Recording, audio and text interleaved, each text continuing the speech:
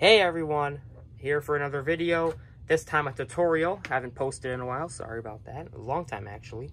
But here is a tutorial on how to remove the BIOS password on a Dell Latitude E7270 and an E7470. The process is going to be the exact same on both machines. I'm going to demonstrate it here on an E7470. I do have an E7270 here with me, but we're going to do it on E7470. The screen's a bit bigger on the 7470. So, yeah, let's get started.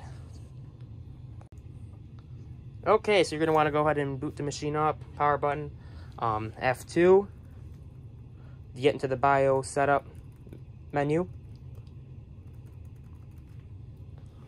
I've unlocked all sorts of machines. I've used a website called bios-pw.org. It's a really helpful website when you have a BIOS locked machine and you just gotta unlock it.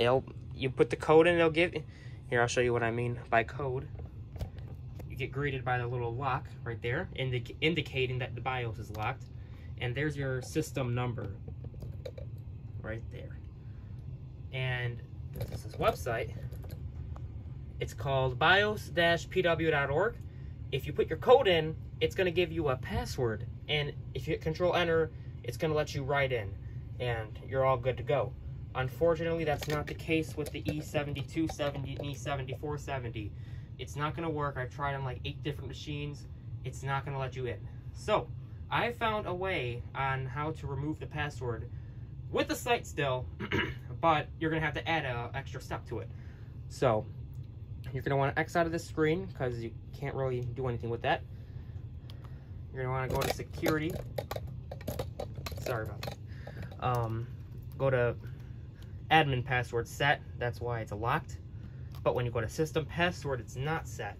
What you're going to want to do here is type in your own password. So I'll just type in password. And we're going to set it. There it is. Exit. Wait for it to reboot. And when it does reboot, we're going to go ahead and hit the F2 key. Get back in the BIOS. Let's wait for it to get it up here. Come on. Okay, here it is. And this time we're going to be greeted with a Dell Security Manager pop-up. This time you're still going to want to type the computer system key number into the website, but be careful. It's going to be a little bit different. Instead of the ending being 6FF1, it's going to be BF97. So I'll show you what I mean by that. On the website, the key, this is the key it gives you, but I typed in the 6FF1. When we delete that and put BF97, it's going to give us a completely different key. So now you're going to type that key in right here. I'm going to go ahead and speed up the footage, and I'm going to type it in. Okay, I just finished typing the password in. What you're going to want to do now is hit Control, Enter, Enter. You're going to want to hit Enter twice. So, Control, Enter, Enter. It's going to let you write in.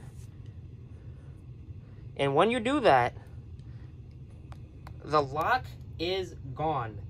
It removes both passwords when you enter that password. So as you can see, go to Security, System Password not set, Admin Password not set. And now you have a functional machine. Go ahead and change the settings of your BIOS. In my case, everything was set to UEFI. I was trying to get to Legacy.